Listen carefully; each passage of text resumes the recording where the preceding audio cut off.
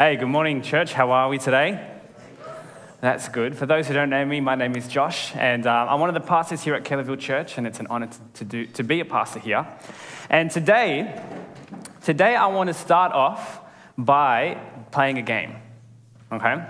With every single person here sitting down.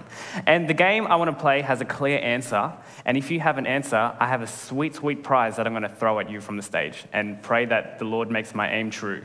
So on the screen, I have a couple of sample values from different organizations or companies from all around the world that we know from our day-to-day lives. And I want to see if anyone here can guess what the organization is based off the values that they have. Are we ready? All right, first one up, please, Lyndall. All right, first one, customer obsession, passion for invention, commitment to operational excellence and long-term thinking. Who is that? Anyone? Just shout it out. Apple? Incorrect. Google? Incorrect. Alexa? Incorrect. Did someone say anything there? 5 more seconds. 5, 4, 3, 2, 1. No, it's Amazon.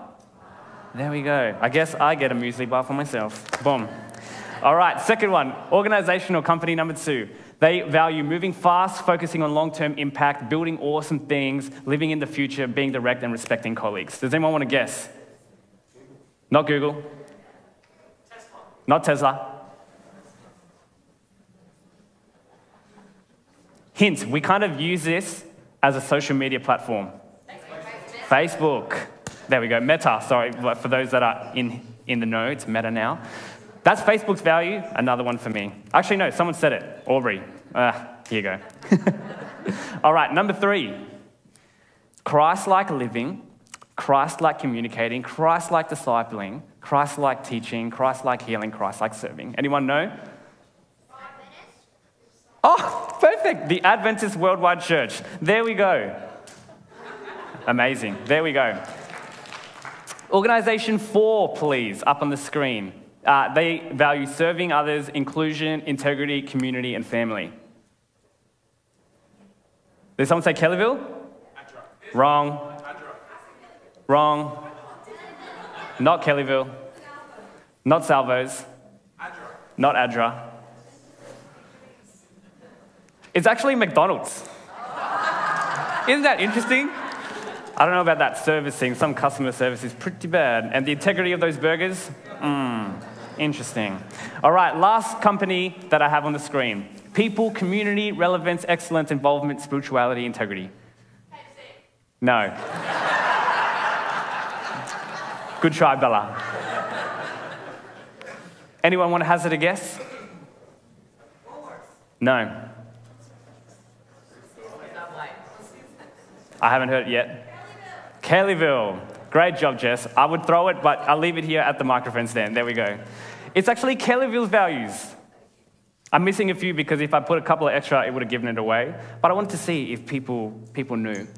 And the reason why I wanted to play this little game is because values are important to any organization, any individual, on any level. Because just like a muscle and how a muscle is exercised, if values are exercised well and true and right, then people notice. And so it's all fine and good to have values for an organization, but if we're not living the values that we swear to live by, or that we vow to live by, kind of like the Macca's ones, we don't really notice the company, or we don't really notice. And it's the same with the kingdom of God values. Jesus has a way that he wants his people to live, and he's laid it out clear in Scripture. And at Kellyville.Church, we want to include the kingdom values in our church values because we want to embody the kingdom of God lifestyle that Jesus has for us here at this community. But if we don't exercise these values, just like muscles that don't get exercised, they slowly but surely wither away, and they're of no use for us whatsoever. And so today, the value that I want to talk to us about is the value of integrity. The value of integrity. Let's bow our heads. Jesus, I thank you for the opportunity to be here today. May your spirit rest on us now. Teach us what integrity means. In your name I pray. Amen. One of my colleagues, Pastor Josh Dollars, he told a story at chapel the other day, and it was so good I needed to copy and paste it into my sermon. So I'm giving him the footnote, I'm giving you guys the source material, but he was telling us a story about a builder.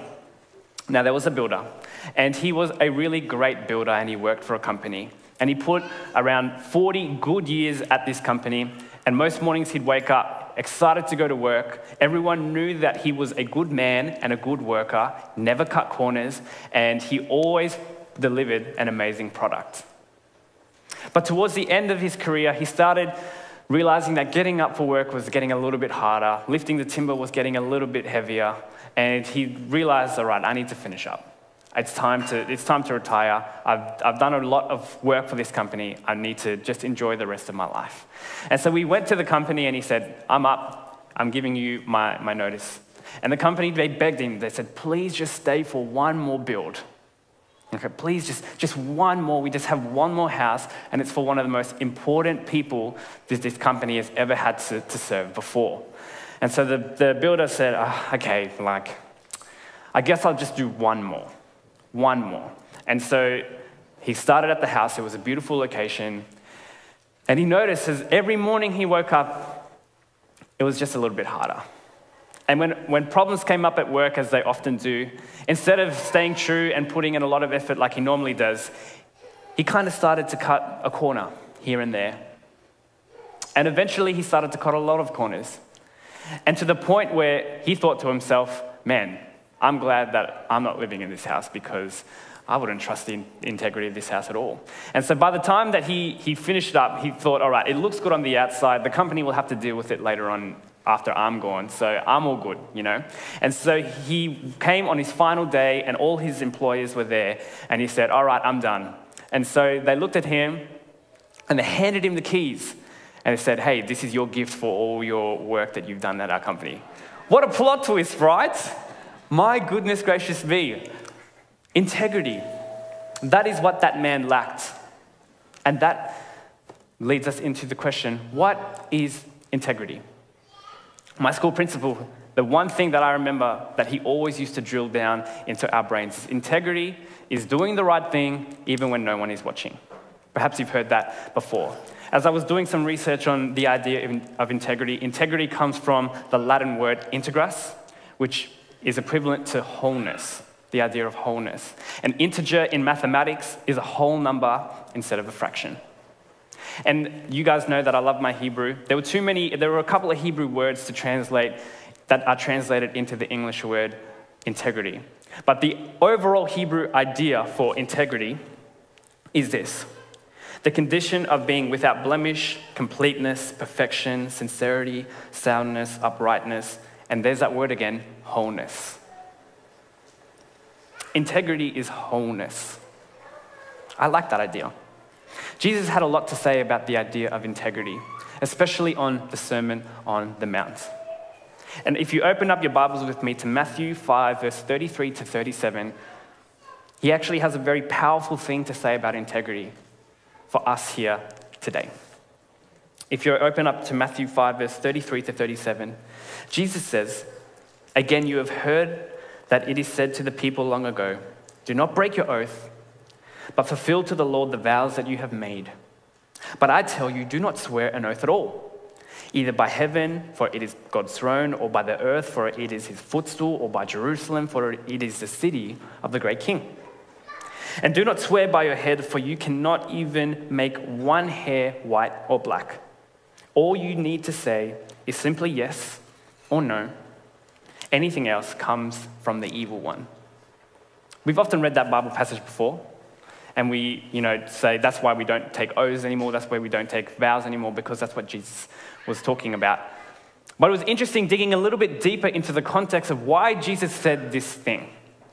So back in Jesus' day, if you swore an oath, you were trying to convey the seriousness of either your innocence or the seriousness of what you were trying to convey.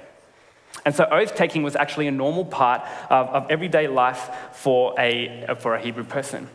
But the thing is, you weren't allowed to swear an oath on God because you needed to respect God, But what you were able to do was you were able to swear an oath on things associated with God. That's why Jesus gave all these different things, swearing by heaven, swearing by Jerusalem, swearing by your head.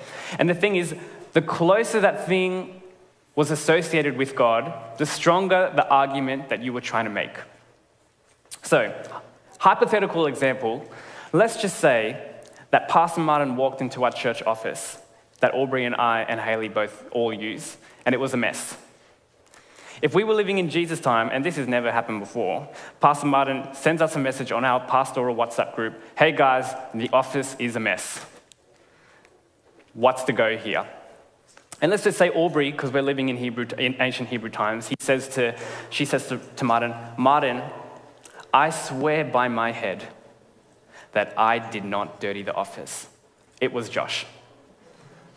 That was kind of like it was a serious, all right, she's trying to convey her innocence. And then I see, and I'm righteously angry because I didn't clean the office. I didn't dirty the office. So I say, Martin, I swear by the city of Jerusalem that I did not dirty the office.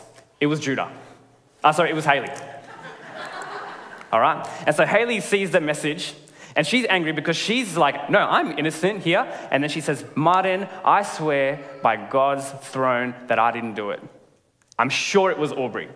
And so the cycle goes around. And the more and more and the closer and closer things get associated with God and closer to God, the stronger that you were trying to convey your innocence. The more serious you were trying to be in order to convey that you were telling the truth.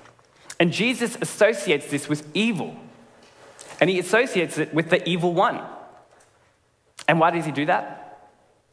Because as Christians, Jesus doesn't want us to be people that have levels to our integrity.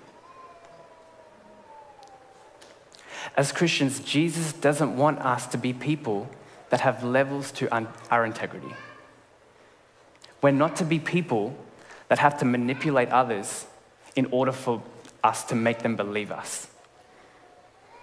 And that's why Jesus says, let your yes be a yes and your no be a no. Because to live with integrity is to realize that the things associated with God were the way for the Hebrew people to convey the idea that he's close by. But Jesus wants us all to know that we're always living in the presence of God. So we don't need to swear on things associated with him to convey our innocence. No. Because we are always living in the presence of God, let our actions reflect that. And that is the idea of integrity. To have integrity is to live in the reality that we always live in the presence of God. So our actions should reflect that. People are integrity. They are the same publicly as they are privately. People of integrity, they keep their word even when it hurts. People of integrity are honest in their dealings, both personally and professionally. And people of integrity are not perfect by any means, but they admit and make amends when things go wrong. But this begs the question, well, what happens if we lack integrity? What happens if we're not living in the awareness of the presence of God in our life and our actions aren't reflecting that? And I want to read an extended quote to you by a man called Jerry White, which I thought was very interesting. Jerry White says, integrity is important in the minor matters as well as the major ones. When we dig an ethical grave, it is not with a ditch digger, but with a teaspoon, one small choice at a time. A few plagiarized words, minor cheating on taxes, taking home supplies from the office, flirtations with a coworker, white lies, or even creating a false impression to impress a neighbor. If integrity is costly, then a lack of integrity is even more so. Quoting Jesus, he says, what good will it be for a man if he gains the whole world yet forfeits his own soul? This passage is not only speaking of salvation, but of the life of the soul in this world. When we choose worldly gain over personal integrity, we sell out our souls, and any reward is sadly temporary. Any reward is sadly temporary.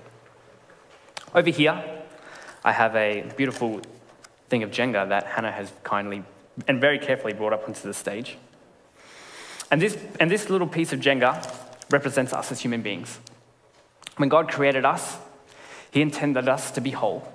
He created us out of the order and out of the chaos, and he created us to be whole people.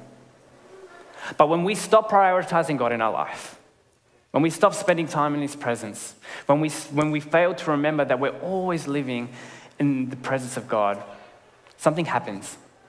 And we give ourselves over to the things that we think will make us happy, the things that we may not think are a problem, but are a problem. Those flirtations with a coworker, that cheating on our taxes, creating a false impression for our neighbor, lying when we're supposed to be telling the truth. I think you get the idea. The more we give ourselves over to lies, the more we give over ourselves to the things that wouldn't cut it in the presence of God, the more and more we lack the wholeness that God intended us to live. And the easier it is for us to fall. The easier it is for us to be built on unsure and shakeable foundations. And so if integrity is wholeness before God, then a lack of integrity is a lack of wholeness before God. And it's because we're not seeking him. When I took some time to reflect on my own personal integrity, I had to think, all right, what does the idea of integrity mean to me? I'll be honest, I was like, you know what, I'm pretty good. And perhaps you're sitting here and you're thinking to yourself, I'm pretty good. Because I think to myself, I pay my taxes. I don't really steal much from work. Maybe the odd photocopying here and there. It is what it is. I think kingdom work, it's all for the kingdom. And I thought I was pretty good. If I was to give myself a rating, I would give myself a pass. I don't want to say a distinction or a high distinction because Haley might reveal some stuff. But as I was thinking about myself, I started to listen to Haley. And I started listening to the constructive feedback she was giving to me about who I am as a person. And she pointed out a few things to me, and I didn't ask her to point this out, she just said it one day. And she said, Josh, you're a little bit negative. You know that? You're a little bit negative, and sometimes you're a little bit rude. And I was like, ooh, okay, interesting. That's fair. And something happened to me a couple of weeks ago that made me realize maybe I'm not as whole as I think I am. We went to Stormco, and in order to go to Stormco, we needed a couple of bus drivers, and I went to get my heavy rigid license. And so I was doing the course during the day, and as I was talking to my instructor, we were going to spend the whole day in the car together. And so I was thinking to myself, I don't want it to get awkward. We'll just make some small talk and whatnot. And he was a really kind man from the Middle East, and he asked me, he said, what do you do? And I had a choice to make. I thought to myself, if I say I'm a pastor, he might get a little bit weird and we might be in the car for a really long time. So I'm just going to tell him that I'm a counselor.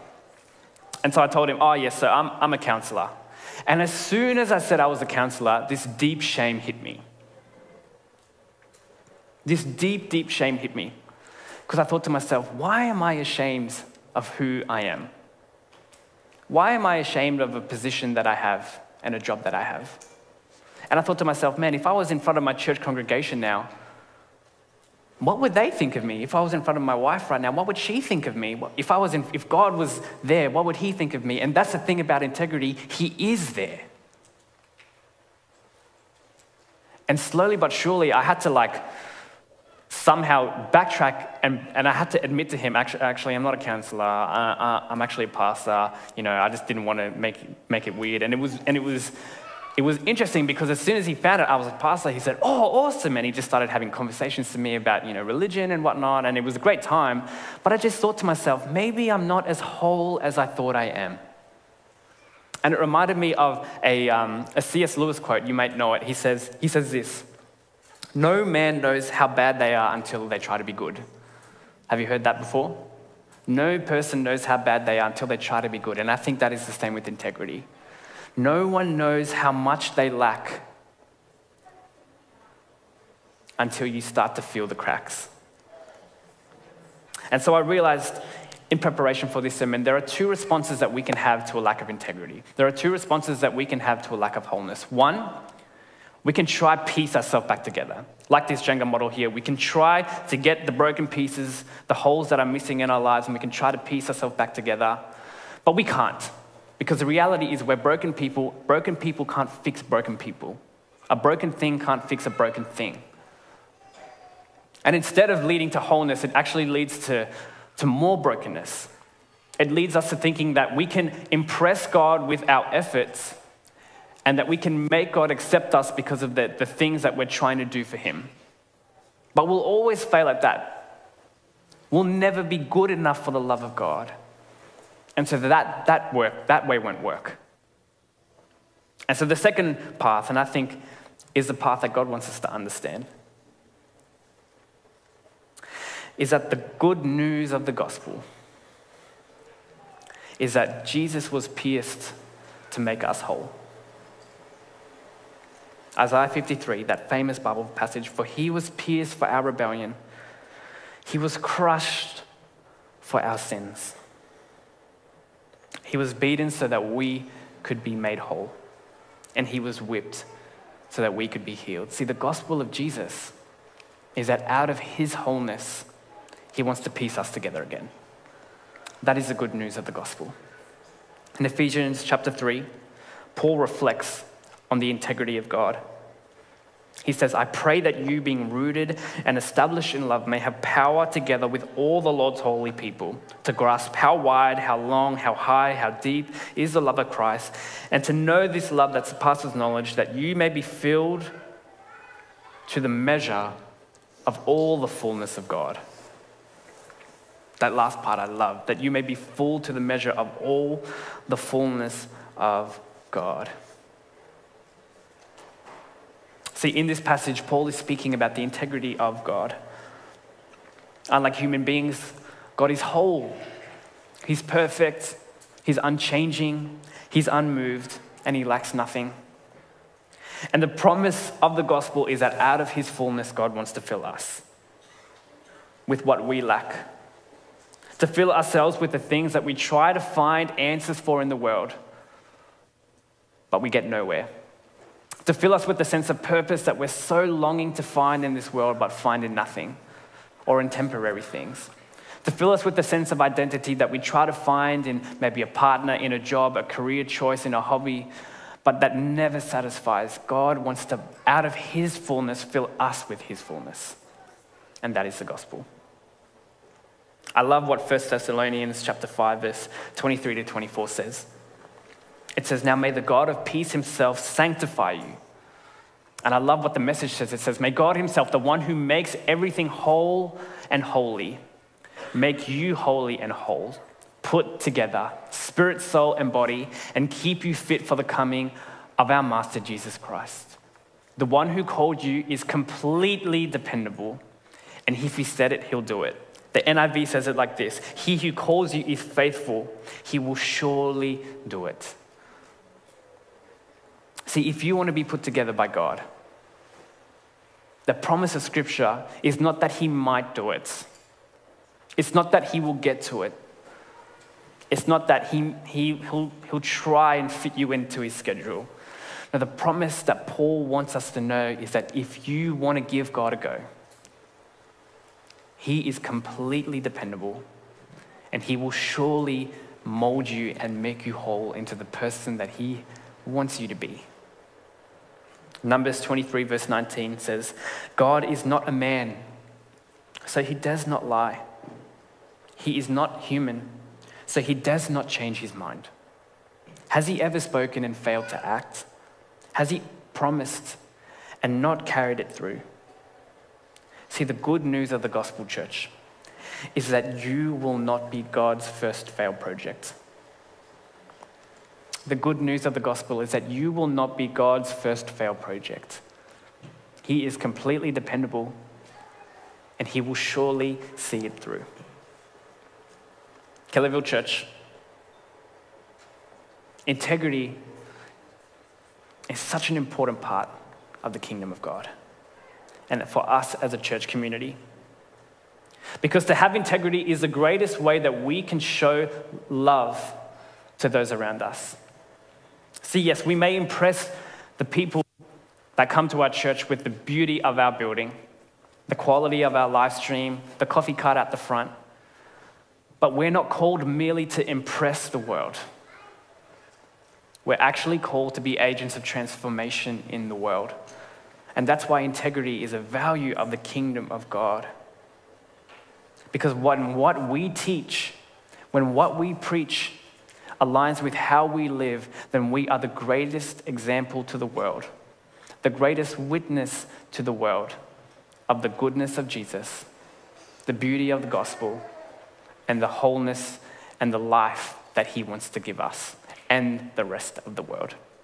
And so in closing today, I want to ask the questions to you today. What does it look like for you to seek integrity in your life? Do you need to seek the presence of God to make you whole? Do you need to ask, help me? Because he will surely do it. Do you need to stop searching for the things in this world that you're trying to fill the gaps in your life with, that seem to fit for a moment, but as time goes on, you see that they were sadly temporary?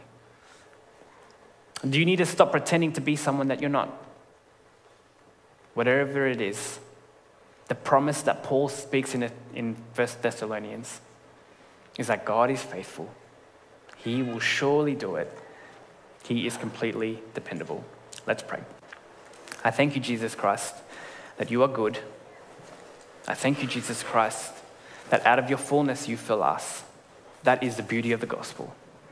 And I pray, Jesus, that everyone here, everyone listening online, that we, Jesus, may know, that we may experience, that we may believe the good news that you're patient with us, that you forgive us, and that out of your fullness you want to make us whole. Lord, show us the parts of our lives that have holes. Show us the parts of our lives that we're giving away to things and lies that we think will make us happy but won't. And instead, Jesus, help us to bring ourselves to you and to ask you for the help to be the people you want us to be, to ask you to show yourself to us, that we may experience for ourselves that you are completely dependable, that you will surely do what you set out to do, that you are not a liar, that you have not failed to act. Be with us, Lord. Guide us and lead us. In your name I pray. Amen. Amazing. Thank you, Pastor Josh. Church, let's stand and sing one last time today.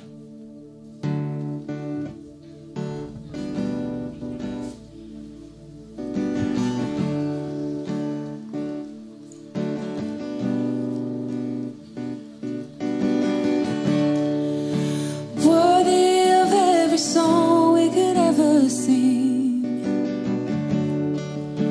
worthy of all the praise we could ever bring, worthy of every breath we could ever breathe. We live for you, we live for you. Jesus, the name above every other name. Jesus, the only one who could ever save. Worthy of every breath we could ever breathe. We live for you. Oh, we live for you. Holy, there is no one like you. There is none beside you. Open up my eyes in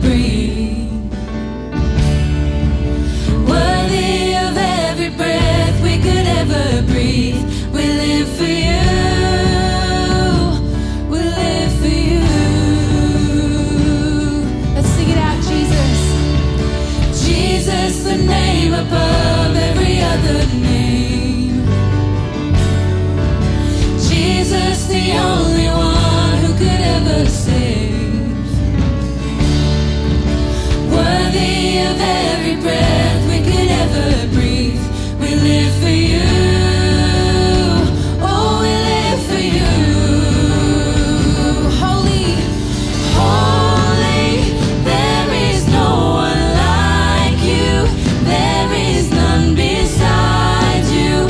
Open up my eyes in wonder. Show me who you are and fill me with your heart and lead me in your love to those around me. Holy, there is no one like you. There is none beside you. Open up my eyes in wonder. Show me who you are and fill me with your heart and lead me in your love to those around me.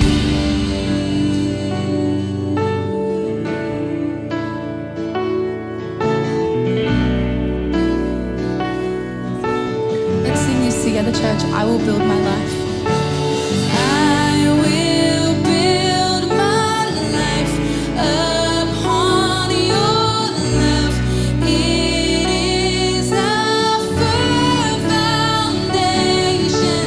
I will put my trust in you alone, and I will not be shaken. I will build my life upon your love. It is a firm foundation. I will put my trust in you alone, and I will not be shaken. Holy, there is no one like you. There is none beside you. Open up my eyes in wonder. Show me who you are and fill me with your heart and lead me in your love to those around me. I will build my life upon your love. It is a firm foundation. I will put my trust in you alone, and I will not be shaken. I will build my life upon your love. It is a firm foundation. I will put my trust in you alone, and I will not be shaken. Amen. Thank you for singing, church. You can take a seat.